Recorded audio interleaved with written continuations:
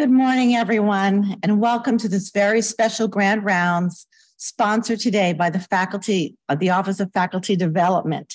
And I'd like to welcome those who are here with us in Rangos in person, as well as those of you in the virtual space. I'd like to do a little bit of housekeeping first.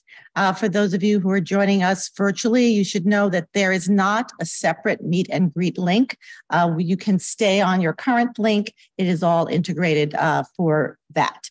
And in addition, if you would like to ask questions of our presenter, please put them in the chat.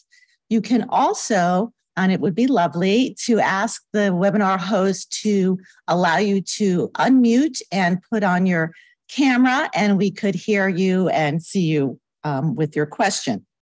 For those of you who are joining us here in the audience, you merely have to raise your hand with a question, and a microphone will magically make its way over to you. And for those of you here, back that direction, there's a QR code to get your MOC credit if you would like to do that. So with the housekeeping out of the way, it is really my honor to welcome today Dr. Laurie Weingart, who is going to speak to us about the No Club. Laurie Weingart is the Richard M. and Margaret C. Syed Professor of Organizational Behavior and Theory at the Tepper School of Business at Carnegie Mellon University. She has served as CMU's interim provost, chief academic advisor, and senior associate dean education and director of Accelerate Leadership Center within Tepper School. She has co-authored The No Club, Putting a Stop to Women's Dead-End Work.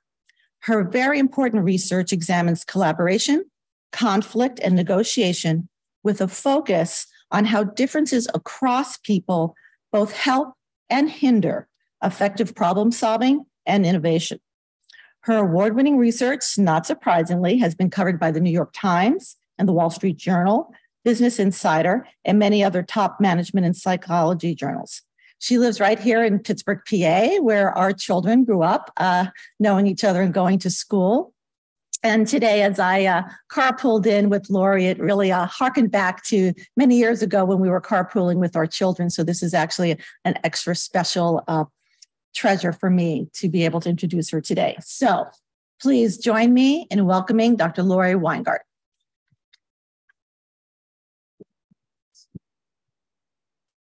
Well, hi, everyone. It's great to be here. It's great to see some people in person as well. As Loretta said, we go way back. So I was really honored to receive the invitation to speak at Grand Rounds today. I know everyone's very busy. It's a high census time. So I appreciate you taking a few minutes out of your busy schedules to listen to what we have to say today.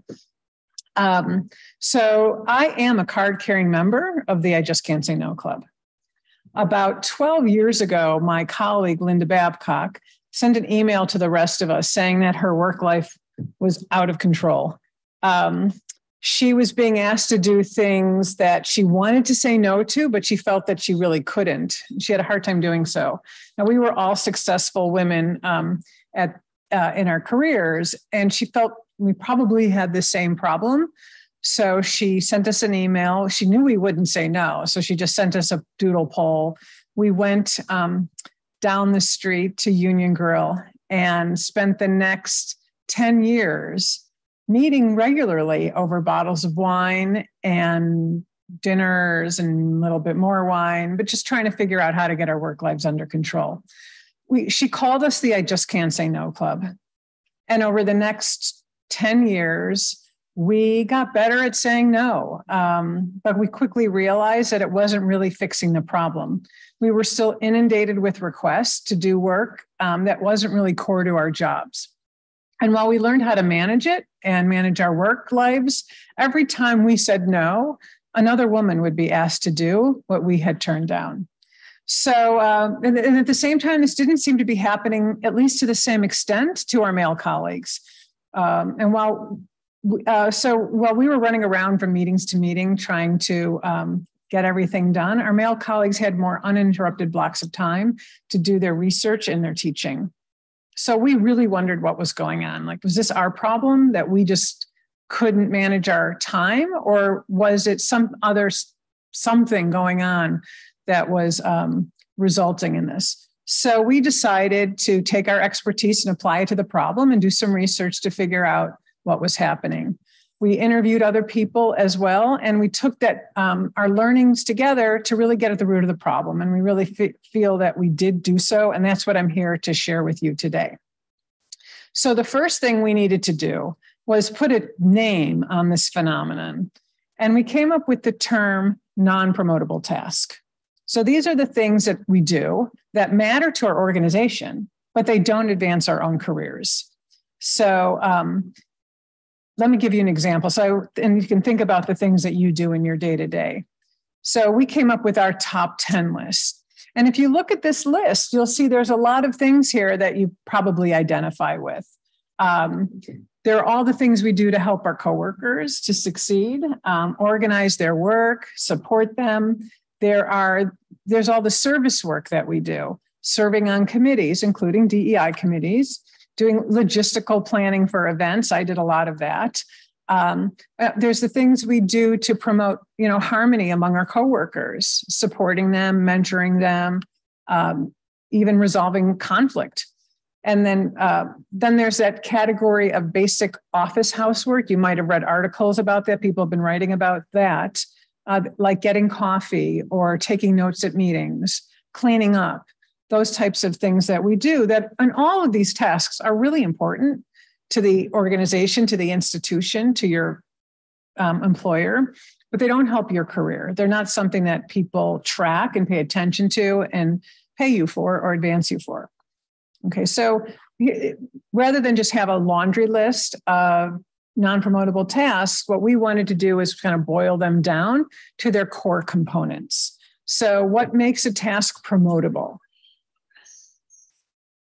Okay, so there's 3 characteristics to look for. The first one is whether a task is instrumental to the organization. Does it meet does it advance the currency of the organization or what really matters? So just think about your job, right? So you're in healthcare. I'm going to talk about my job as a professor and what's important to the university. But you can think about this in terms of what you do within your job. So in my job, I do teaching and research, and the things that I do in support of the mission of the university of advancing new knowledge and creating new knowledge is all those things that are very important and instrumental. So for me, it's my teaching, my research, publishing papers, all of those things. Okay, so if it's not as directly instrumental, it's less promotable. So serving on a committee to help design the building, which I've also done, is a non-promotable task in that it's less instrumental to advancing knowledge creation. It's important, but not directly instrumental. The second is the visibility of the work. So can others see the fruits of your effort, right? Is it tied to you directly, or are you backing somebody else up? Is someone else getting the credit for the time you're putting in? Is it something that is tracked, right, in terms of performance evaluation? So for me, I have to write research articles, and my productivity is partially based on how many articles I published and whether they're cited and so on and so forth. So whether it's, whatever is tracked, there's so many different jobs that you all have here, so I can't necessarily point to any one, but we can think about what people pay attention to and what they keep track of. The third is, does it require your specialized skills? If you're in nursing, if you're a physician, if you're a postdoc, whatever you're hired to do, are you a researcher? Are you using those skills on the task? If the answer is yes, it's more promotable. So if I am even if I'm serving on a committee that's related to conflict resolution, I do work in negotiation. If I'm helping in that regard, I'm at least using my specialized skills. So it's potentially more promotable. So these are the 3 general characteristics of a promotable task. If they are all on the low side, it's probably less promotable. If they are more on the high side, it's more promotable. The last point I want to make, though, is some tasks are what we call indirectly promotable.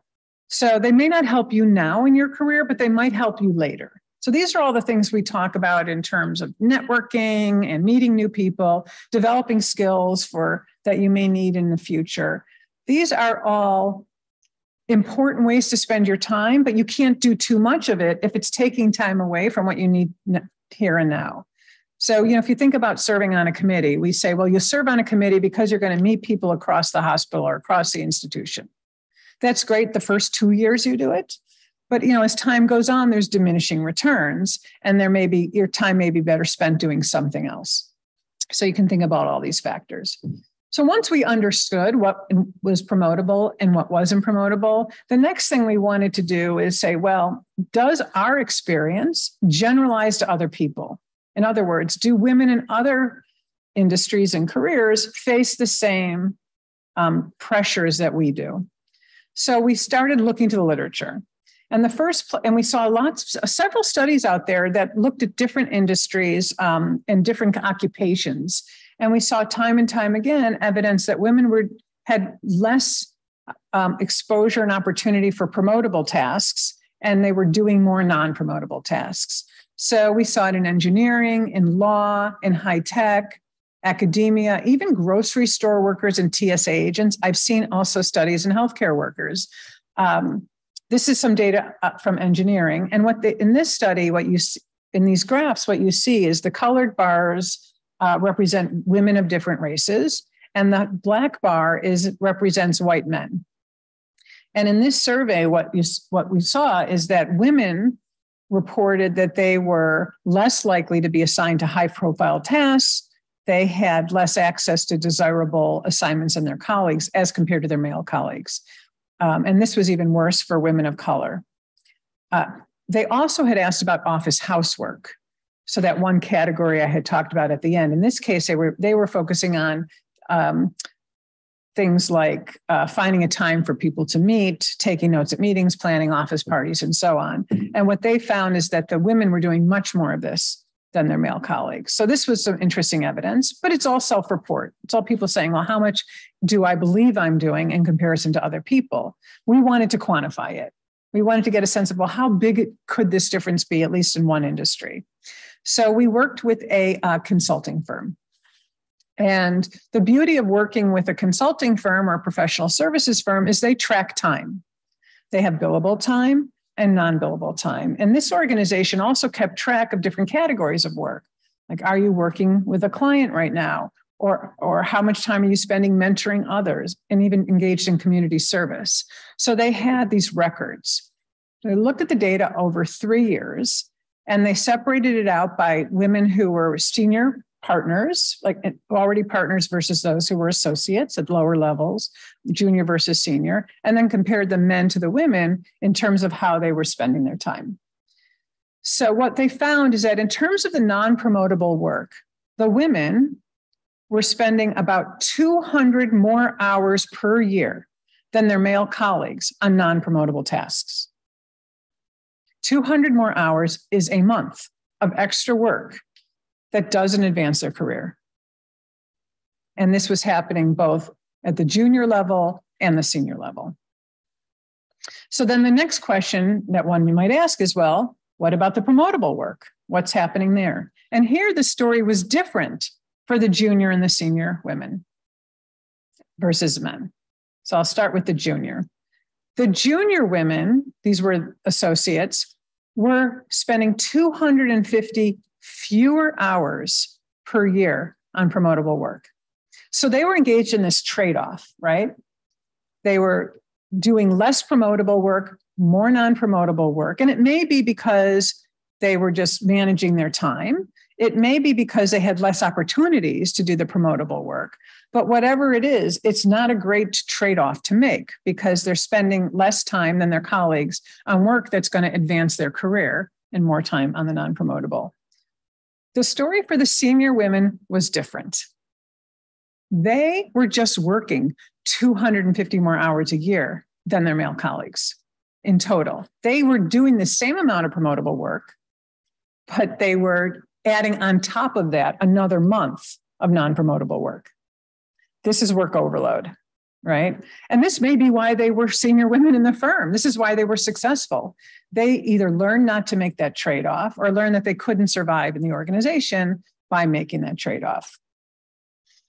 So when you put it together, there's a clear picture of inequity here, but the story goes much further than that because of the negative impact that this would have on women in the organization and their careers. So we want to talk about the impact both of, I'll start with work imbalance. So this is what the junior consultants had. They had work imbalance. So their non-promotable work, the ratio of that to their promotable work was off as compared to their male colleagues, right? Everyone does some non-promotable work, but they were doing more and less of the promotable. And when you have your work imbalance, and when it's imbalanced and in place, we can see several negative outcomes. So the first is career stagnation, right? If you have less opportunity to do the work that advances your career and you're spending time being pigeonholed to the non-promotable, you can see situations where obviously you're not being tapped, you're not reaching your full potential. One second. And with fewer opportunities to demonstrate your value add to the organization, your opportunities slow down. But these women also experienced a loss of confidence in their own career choice. So we see this, actually, this was my colleague Linda's experience. She was doing a lot of administrative committee work. It was pulling her away from the time to do her research. She was having problems attracting new students to work with her. And she started questioning whether this, research academic career was right for her or whether she was capable of doing it. And when you put this together, it's a very stressful work situation to be, and people tend to be then less satisfied with their jobs and consider leaving. So that's work imbalance. So the second set of outcomes relates to work overload and the problems of work overload. So this is what the senior consultants experienced. And we can start with the impact that has on your work-family balance, right? When you're working extra hours and long hours, it cuts into the time you have to spend in downtime, right? With your family, with your friends, just on your own. And of course, we know that leads to stress and burnout and all the health side effects that relate to that when you're working long extra hours. And what we also know is when people are overburdened and overworked and stressed and burned out, people will then withdraw and potentially resign or walk away from the work. And I know we see this a lot in the workforce right now, both in terms of people walking away after COVID from their jobs, but also this phenomenon of quiet quitting, right? So what is that all about? And how does work overload tie into that, where we're saying, well, we need to pull back from our jobs. And what we argue is, well, let's look at how much non-promotable work you're doing and how is that contributing to this feeling of being overtapped by the organization. Okay.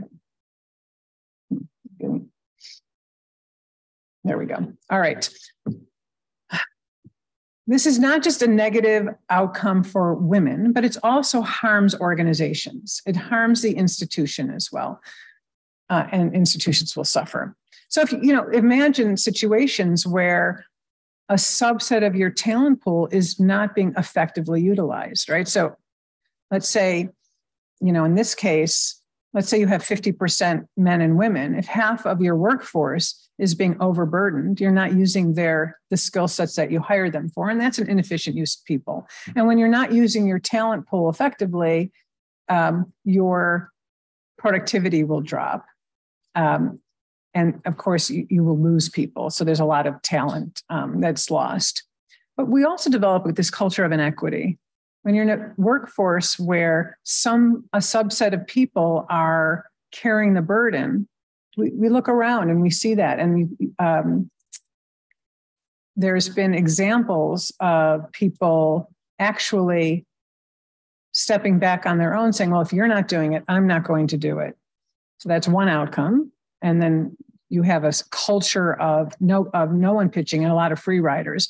But on the other hand, then you just have, if the women are doing the work, there's resentment toward the men, and then conflict can arise.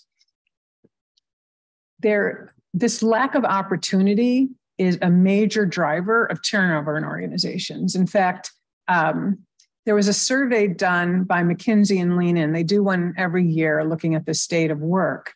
And they show that one of the top two reasons that all people actually leave the workforce is to pursue better opportunities for career growth.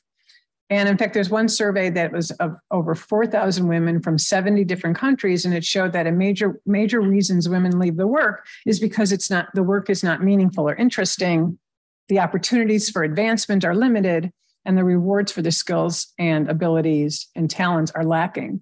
You look at all of those reasons, they tie to being overburdened, not having promotable work at your disposal, and also being overburdened with non-promotable work.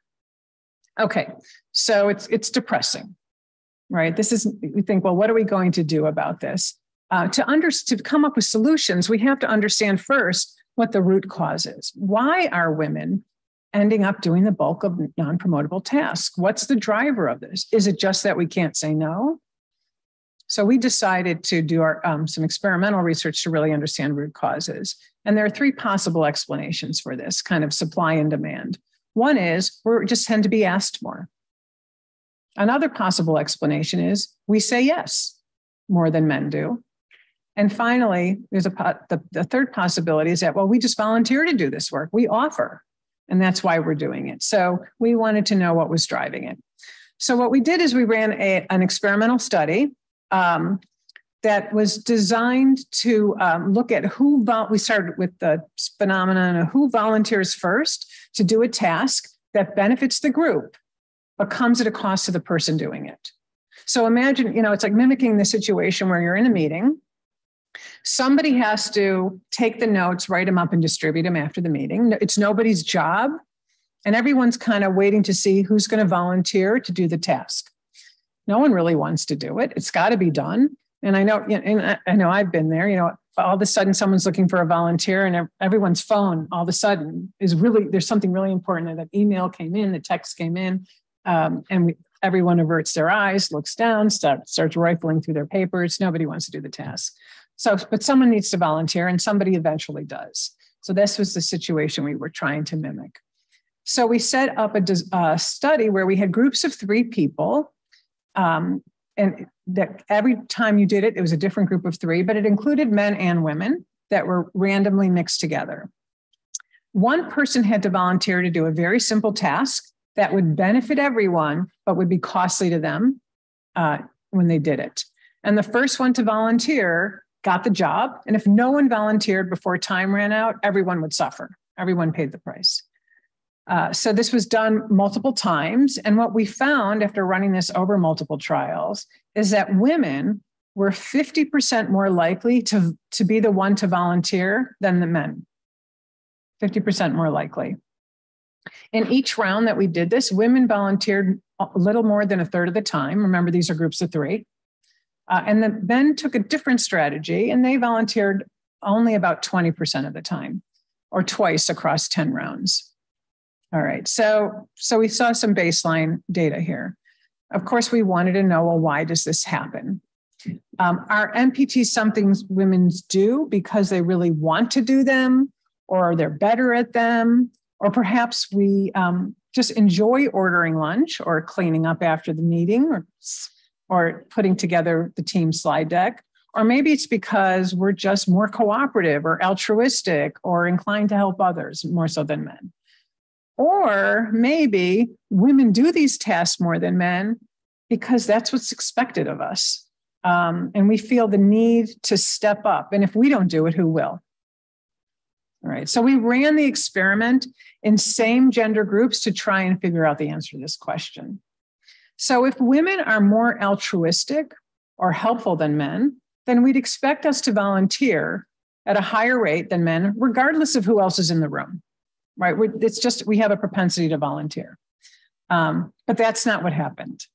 So instead, when groups were composed of all men, the men increased their rate of volunteering. So when there were no females in the room, the men looked around and said, okay, well, someone else has got to do it. So they stepped up and volunteered.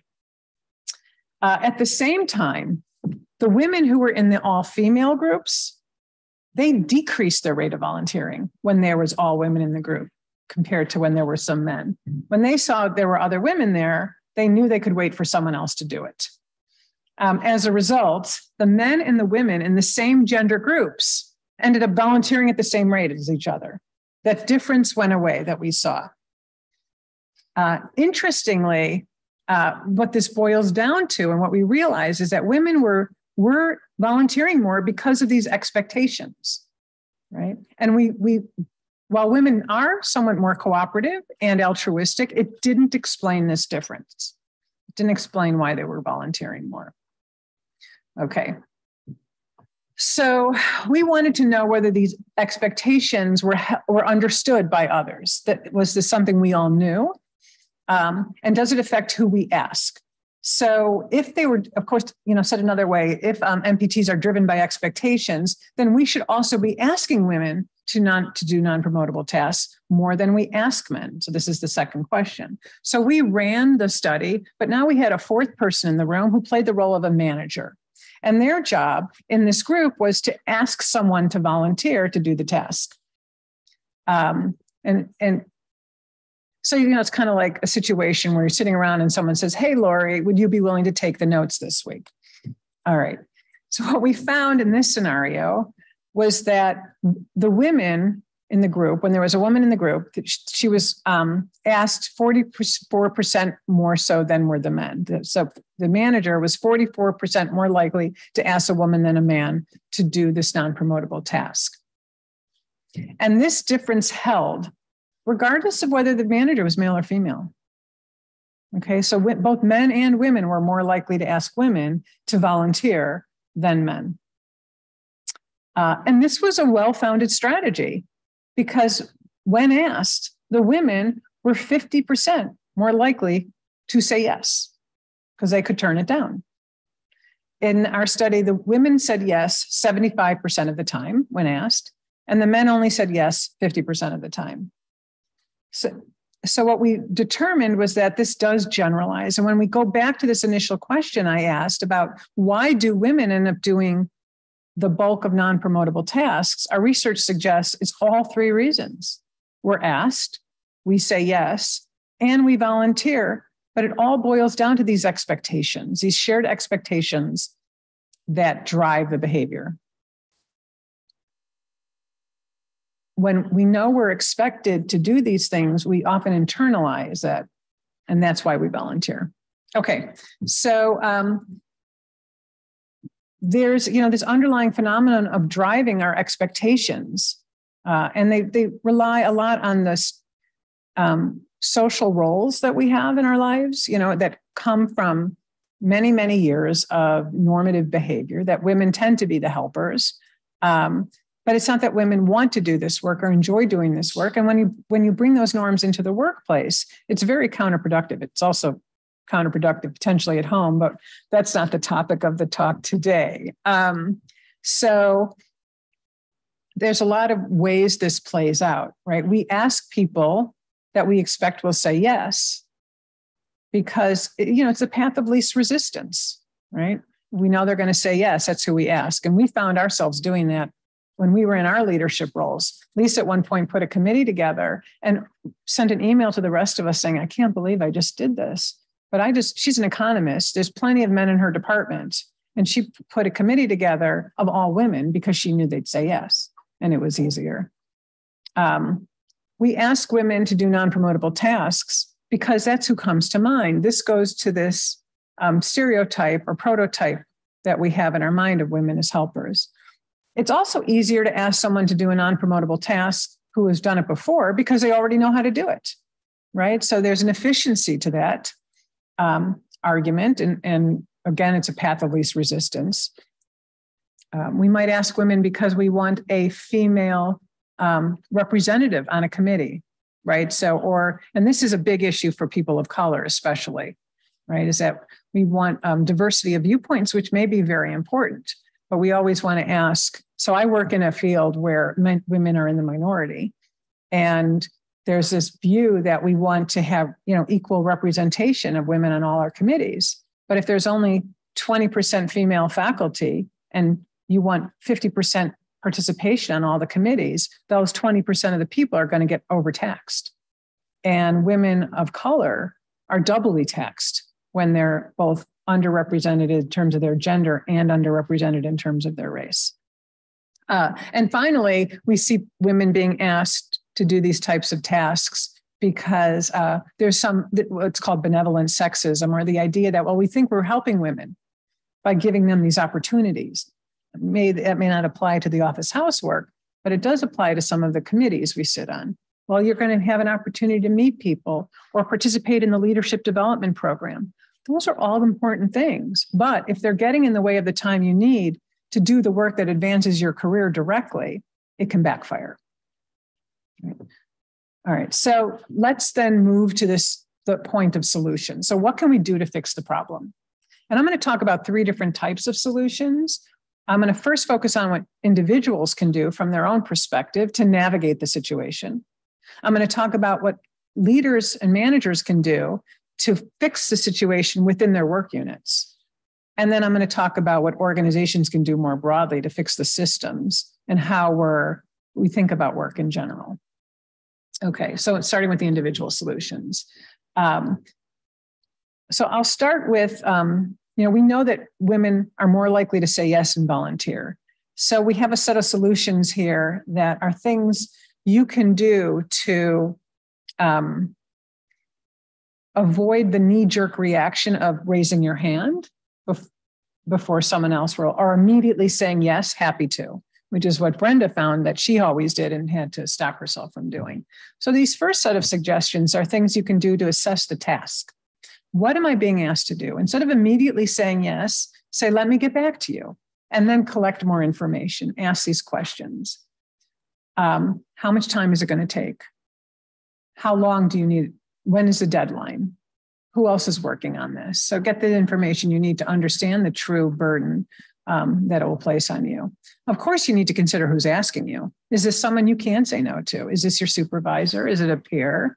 Is it somebody who you're accountable to or not? And think about the true repercussions. Sometimes we're concerned about harming a relationship, but will it harm the relationship? So try to think about it in reality. Don't overestimate the cost of saying yes. We often think that it won't be too much work. We tend to underestimate how much work something's going to be. Think about when you think you're planning to paint a room in your house.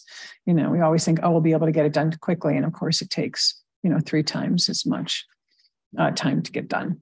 And finally, don't get cornered into saying yes. Give yourself a little bit of time to respond.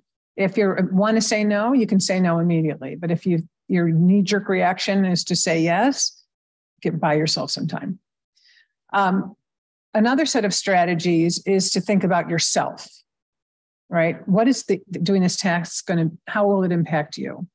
Think about yourself, not just now, but in the future. Your schedule will be as busy then as it is now. Be aware of your triggers, right? So why do you feel the need to say yes?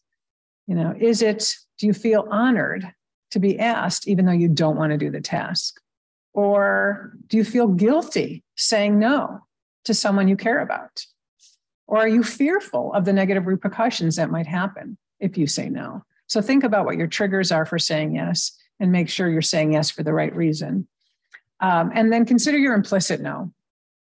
So what are you giving up in order to say yes to this? Where is the time going to come from? Lisa always used to keep a Post-it on her monitor at work with her kids' names, because she knew that if she said yes to writing that referee report on top of all the others she already had to write, that would be less time she'd have to spend with her kids over the weekend because it would cut into her personal time. So she was very aware of those trade-offs at every moment. On the flip side, when we want to say no, we need to think about how to do so in a way that avoids negative repercussions. This is something that our male colleagues don't really have to deal with as much as we do, again, because of these expectations. When you say no and you're expected to say yes, you're violating an expectation, and people may view you negatively. So when you say no, you don't want to over-explain yourself. What people think that there's a research study that shows that when you're going to say no and turn something down, people believe that the other side wants an explanation. I have to justify myself. But actually, what the asker wants is you to help them solve their problem to get the work done. So instead of spending a lot of time explaining why you can't do it, which a little bit of it is good, instead offer an alternative that helps solve their problem. Is there someone else who can do the task who's not as overburdened as you are? Is there someone who might benefit from doing the task? You've been on this committee for 5 years. You don't want to do it again, but Joe has never been on it and he could use the exposure. Or maybe, Maria has not been on it yet and she's more junior in her career, and this would be a good opportunity for her. Put conditions on your yes. I can help you, but only this part of the task, or for this period of time, or in this way. And finally, negotiate what you can unload. So this is something I always did. When I was asked to serve on a committee that is, so in my field, it's all committee work. And I got tapped a lot because I'm a pretty good committee member. I get engaged and I participate and I step up. So what I learned to do was unload something else from my plate before taking it on. And I'd often go to my boss to get help with that. Say, well, okay, so I've been asked to serve on the student experience committee for the university. It's really important. We have to think about the culture for our students. But I'm on this accreditation committee that really is something, doesn't need my specialized skills. I can contribute more to this one and I care more about it than this other. Can you help me get off this university committee to get on to give me time for that? And he did. He sent an email to his boss, the provost, saying, Laurie would really prefer to be on this committee. It would be a good fit for her. And they moved it around. So it worked out well. And again, I used my boss to help me do that. So that's another strategy you can do, is to enlist your manager. Of course, if they're the ones who are asking you to do the extra work, that's a different strategy. All right, but the goal here is it's not to say no to everything. It's to right size your NPT load, to do the right amount in comparison to your peers, in comparison to your organizational expectations. So there's 2 steps, right? One is to start doing an assessment of what you're being asked to do. How do you spend your time? How do others spend their time? What are the expectations? And how do you want to spend your time? So stepping back and looking at this, and this is work, but it's worth it. And then the second is asking, well, how are you going to adjust it? What can you let go? Who can take it on? And who's going to help you make the change? Our goal, I think the personal goal for any individual, is to end up with a low workload of non-promotable tasks that are right for you, right? And everybody's different in terms of what's right for them. So from the organization's perspective, you may get a lot of these tasks picked up if everybody is going through this assessment. This was something I always did. What are the NPTs that fulfill me? That I care very much about DEI work. I was always happy to be on the committees, the data committees, though. I have data analytics skills. So I wanted to combine those two and serve on committees where we would do a really good assessment of the current state of the organization. So that was something I was always willing to do. It also provided a good return on my time spent because I felt like I was making a difference. And again, this idea of giving me a mental break. Sometimes, research is long haul. Doing an NPT, I saw immediate results when I was on some of these, when I was doing some of these analytical tasks. I enjoyed it. And then it also fit in my career stage, right? I did the big ones I did sequentially as opposed to simultaneously. Because if you say no, what we all learned, is if I say no now to an opportunity that's maybe non-promotable, I'll get asked again. It's not one and done. All right. So these are individual strategies you can do to navigate the situation yourself. But of course, as I mentioned, this doesn't solve the problem that you're going to keep getting asked, and that women tend to get asked more than men. So now I want to talk about more ways we can change the culture of our organizations and how things are done. Now, individuals do have a role to play in this, right? Individuals can see change through more of a grassroots movement by creating awareness of the problem and then taking some action. So we talk a lot about them, but in the book, but it boils down to starting to talk to your peers about non-promotable tasks in relatable terms. When someone is being voluntold in a meeting, I guess this is going to be on the take action side, interject before that person takes it on and say, Marie has done that before, Joanne has done it before. That's really a non-promotable task. Use the language. Let's let someone else take their turn, right? And just start getting people thinking about it. You don't even have to talk about it in terms of gender. And in your group, maybe you're all women and there's still a unequal distribution. You can still have these conversations. Tie it back to what the organization cares about. If you're talking to management, if management really does care about retaining their workforce, then paying attention to this problem is in their best benefit. And of course, mobilizing allies is key.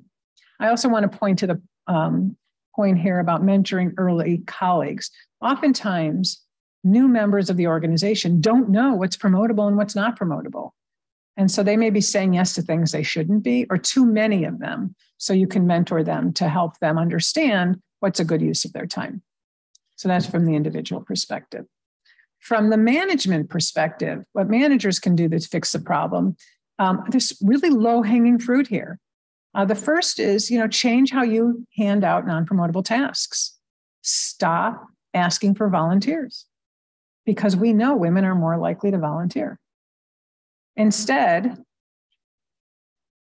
take turns, draw names out of a hat, or even better, assign the task strategically. Have your employees do an assessment, a rough assessment of what they're doing. What committees are you on? What non-promotable tasks are you doing? Who's doing what? And take a look. And if it's unequal, just move some things around, reassign and redistribute current non-promotable tasks to make that more optimal. And finally, of course, increase the talent pool, train more people up to do these tasks, right? So if I've done the office party for the past 5 years, now maybe I enjoy it and that's the NPT I want to keep, and that's okay. But if I really am tired of it, let someone else do it with me and they can take it over next time. Again, these social gatherings may be really important to the culture of the group, but the same person doesn't have to be doing it over and over again. And managers also have a responsibility to engage and educate their employees about the promotability of tasks, and also to make sure that they're not taxing their underrepresented members of their group with these tasks. Like, it's my job as a manager to make sure that's not happening. This is one thing I did when I was an associate dean. As the first thing I did, I was already a member of the No Club. And we hadn't written the book yet, but we wanted to, I was curious on who was doing what. Nobody was tracking it. So we put together a spreadsheet of all the names and the gender, which I knew everyone, and all their committees, just within the school, not all the outside work they did, and just looked at the distributions. And not surprisingly, men were at one end of the distribution and women were at the other more so. And we just had to move some assignments around, and it made it a little bit more equivalent. Okay. So the manager can influence the local distribution, but organizations have an opportunity to look at their expectations and norms of NPTs and regularize it, right? So oftentimes this is invisible work. People don't pay attention to it. So if we care about it, we're going to start identifying what's promotable and non-promotable, setting ranges of expectations, minimum and maximum, and then enforcing standards for doing them to make sure that people are pulling their weight. And maybe even providing some extra incentives to those who are doing more NPTs to attract more people to them, not to just say, oh, well, we'll give you a gift card or a pat on the back. Thank you for continuing to be overburdened, but use these incentives to get more people involved. Another strategy is to redesign work, right? There are non-promotable tasks for me as a professor that would be very promotable for an administrative assistant to do. Right. So if I'm planning a conference, it's great for me to invite the high status speakers, but shouldn't be the one reserving the rooms, ordering the food. So we moved that task to an administrative assistant who hadn't done that work before. And it was actually he took on the task, and it became part of his performance evaluation. And he was excellent at the work. And it was a great move, right? It freed me up to do more promotable work on my side, and it made the work promotable for him. And of course, we need to reconsider what we evaluate and what we consider as promotable or not. Here, DEI work falls right into that arena. Most organizations have in their mission statement concern and care about DEI work and making sure that an organization is more equitable and inclusive, and the sense of belongingness is shared. People feel like they belong. But it doesn't often make its way into performance evaluations for people who move the needle on that. So let's pay attention to that, walk the talk. And while that will benefit the individuals, it will also benefit the organization, right? People will be more satisfied and engaged. It's a more efficient use of our workforce. And will lead to more retention. And, we're all so short-staffed right now. The better the organization is to provide equal and equivalent workloads, the more likely we are to retain our best employees. So with that, I'll stop. I'll say thank you very much for having me. I hope you found the talk useful, and I'm happy to address any questions. Thank you.